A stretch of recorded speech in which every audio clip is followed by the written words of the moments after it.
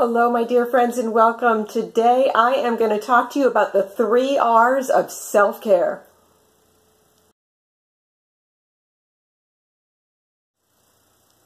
Hello, I'm Vicki with Even So It Is Well.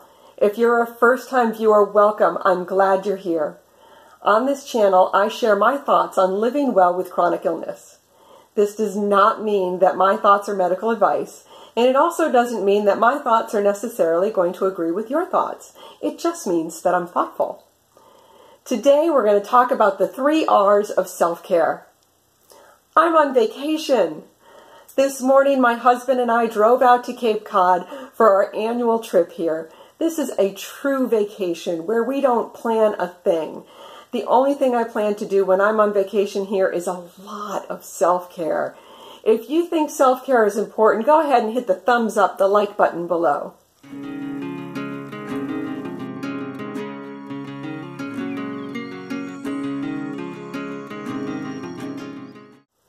The first R is required. Did you know that half of our population suffers from at least one chronic condition? It's so important that we schedule our own self-care time. If we don't take care of ourselves, our bodies can't heal, and we are not going to be able to take care of others. Have you heard of the spoon theory? Each of us has a certain number of spoons in our drawer every day. And if we use up all those spoons, going to the grocery store, cooking, taking care of business, taking care of kids, going to our job, doing the laundry, if we use up all our spoons, that's it. We're done for the day. We have nothing left to give, and we hit a wall. So doing self-care helps us maintain our spoons or improve the number of spoons that we have. It's also important for us to schedule self-care time to get us out of our regular routines. You know, the doing laundry, cooking, cleaning, going to work, everything that we do on a daily basis. If we don't schedule some time for self-care, it goes to the back burner and it never gets done. So, do you schedule self-care time? Let me know in the comments below if you do. It's really important that we do schedule time for self-care. Maybe not a vacation, maybe just 5 minutes a day, maybe 20 minutes a day. If we don't schedule time for self-care, we're going to be running on empty. We can't pour from an empty cup. We can't do the things in our lives that we want to do if we're running on empty.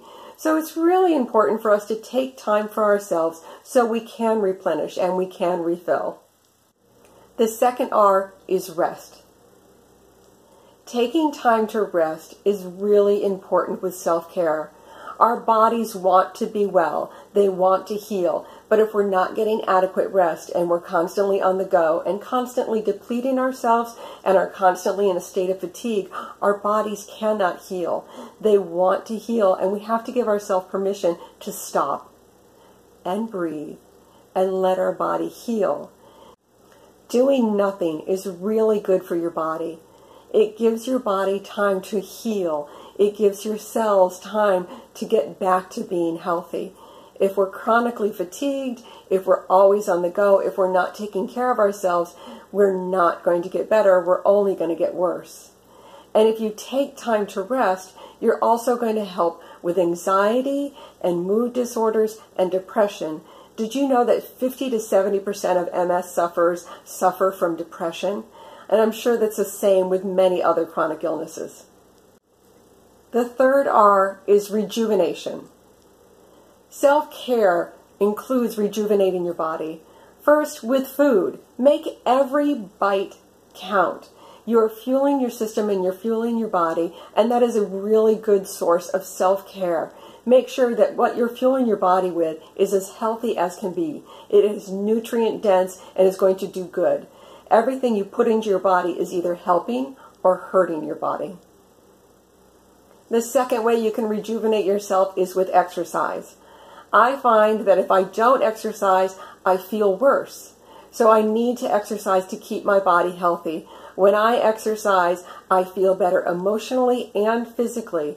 So it's important for us to get exercise to keep ourselves in tip-top shape. This form of self-care is essential. Even if you have limitations from your chronic illness, do some sort of exercise every day to help you stay in your top physical condition. Another way to rejuvenate yourself is with meditation. When we meditate, we help our bodies by slowing our heart rate, by lowering our blood pressure, and helping our bodies be as healthy as can be. This is an essential part of my self-care routine. It's also the part that I struggle the most with. So I use tools to help me with my meditation. There's an Insight Timer app and the Headspace app, and I will put links in the description below to both of those. I have them on my phone, and they have various ways to help us meditate, and I encourage you to check them out.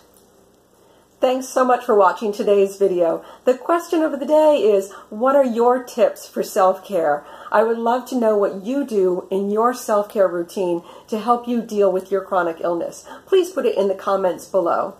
If you like this video, please give it a thumbs up, and please make sure that you subscribe and hit the notifications bell so you don't miss any of my upcoming videos.